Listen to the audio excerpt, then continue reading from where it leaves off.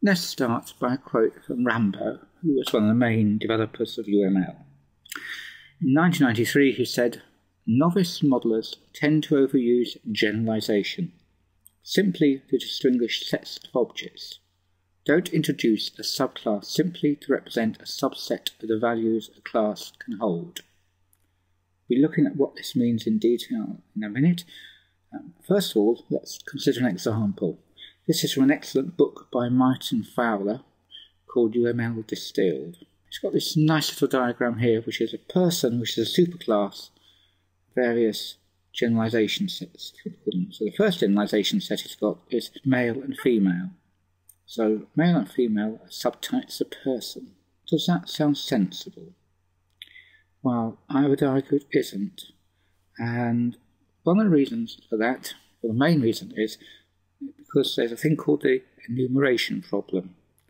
And this is when all the subclasses have the same form. So what do I mean by the same form? Well, the same form, I mean they all have the similar attributes and methods.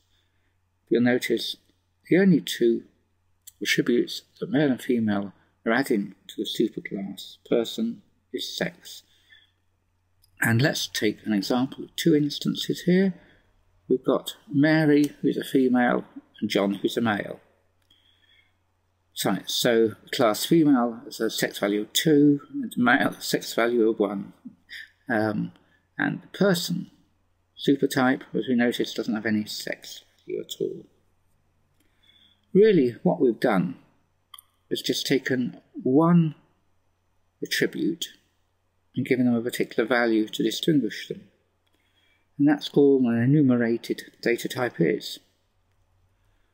Here's an example of an enumerated data type which we call sex, and it can take two values, male or female, which we can give a numeric value to. So we can just simply add sex to our new person type, the right hand side there, and give each instance a value of 1 or 2, and we don't need to use a subtype at all. So, can you always do this? Well, you can do this obviously if all the subtypes have the same form, i.e. the same attributes and the same methods. If they don't, then it's a good reason to have a set of subtypes and use inheritance. So if we look back at Fowler's example, we'll see he has doctor, nurse and physiotherapist as another generalisation set. And that seems very sensible because probably doctor, nurse and physiotherapist will have very different forms, will have different attributes, different methods. We'll now look at some more examples of enumerated data types. Here's 3. Month has 12 what we call enumeration values in it. Exam type, music type. So basically anything where you think in terms of interface you've got a drop down list box, you've got an enumerated data type really. So how can we tell if the subtype should just be enumerated data type? Well, if all the subtypes have the same form, probably we should convert them to the superclass and add an enumerated data type in that superclass. Let's look at our PCC example, our primary care centre example, and see if I actually made appropriate use of inheritance generalisation here. Well, I had carer, who's a superclass, and then employee, student, and voluntary worker. We say that they have the same form. Well, the only way you can tell is actually by looking at the attributes. So if we go down and look at the attributes, here is our attributes displayed now in our diagram, and we've got carer with 4 attributes: surname, date of birth, date started, and next of kin. So all 3 subtypes would inherit those 4 attributes. Employee has additionally 2 more attributes: national insurance number and I guess an agency name.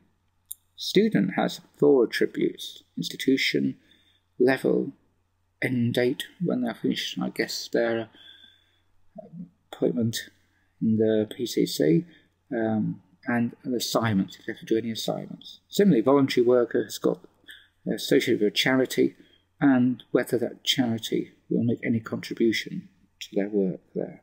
So, if we notice they are different forms, all I've done here is put in the attributes, but what would be sensible, of course, also is consider the various methods. So when we're talking about form, we're talking about not just attributes, but methods as well. If each of those had different methods, which they would do, that would be another indication that they should stay as subclasses.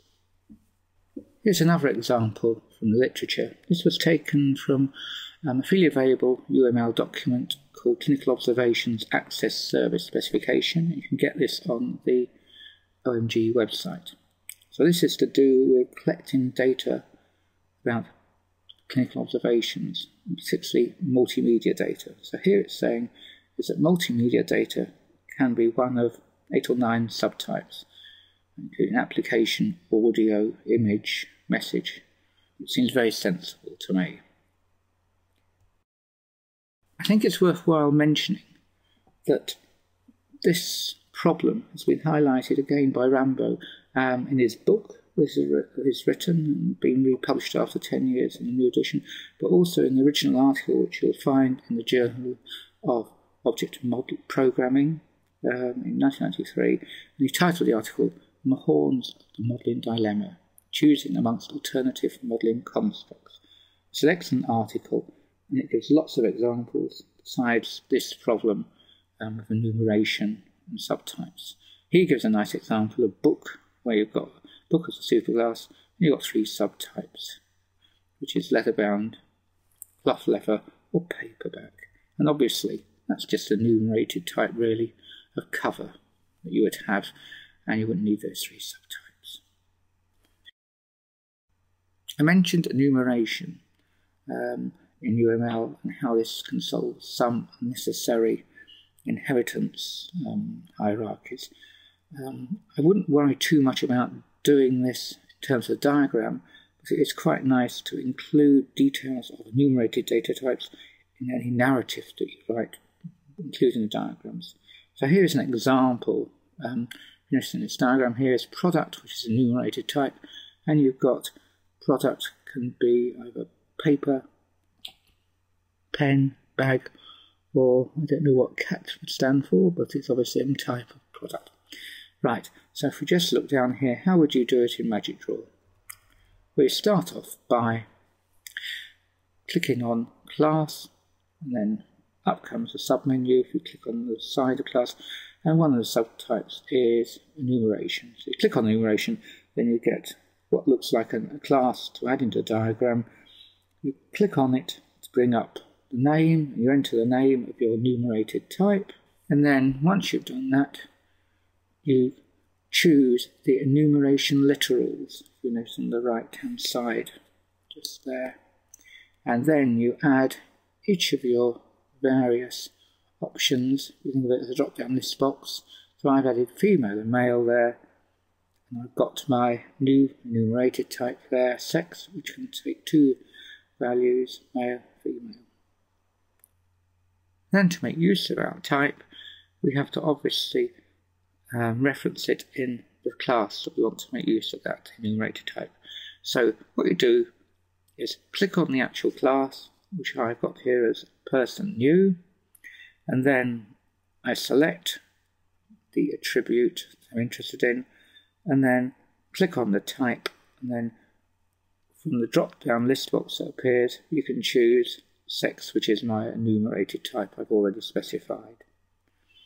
And then it appears in the diagram there. Gender is what type? Sex, and sex is an enumerated type, which can take 2 values. I find actually putting it in a UML diagram like that, showing all your enumerated types, is a bit messy and becomes ridiculous. So I would offer an alternative, better solution, I think, is to, yes, specify the enumerated types in your classes, but don't bother to show the actual enumeration stereotype class. Rather leave that off and just put in the narrative accompanying the diagram what the actual values of that enumerated type can take. And there is a very quick and easy way of actually doing the indication of enumerated types in your class is just by typing it in. So simply when you type in your attribute name, add a colon at the end of it, and type in what you want the enumerated type to be called, and that works fine.